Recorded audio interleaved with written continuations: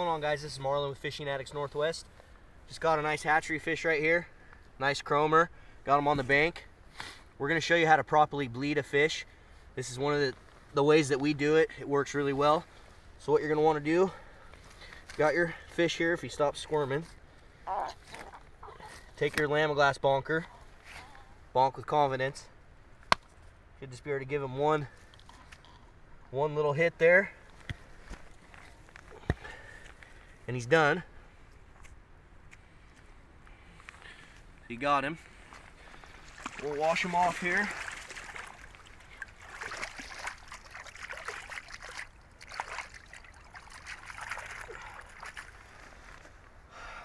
All right, then you take your knife.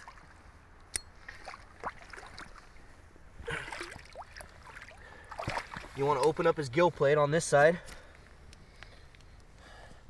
You're gonna go right in that little crease in between his gills and cut straight this way.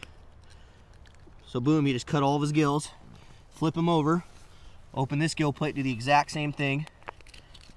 Just like that, cut his gills. And then what we do is we grab him by the tail.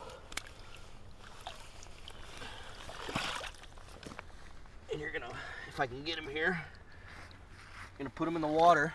And what this does is this prevents the blood from curdling up, so you can really bleed the whole fish out. So put him in the water. You can see the blood just pouring out right there. Just massage him here, and then you can massage his back right here where a lot of the blood comes from.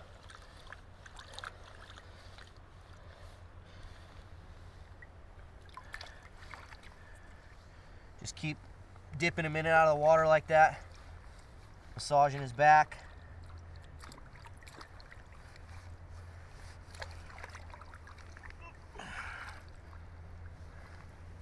And that's it. Your fish is bled. He's gonna taste a lot better. All the blood's out of him, make him easier to fillet. That's another tutorial brought to you by Fishing Addicts Northwest. See you on the river.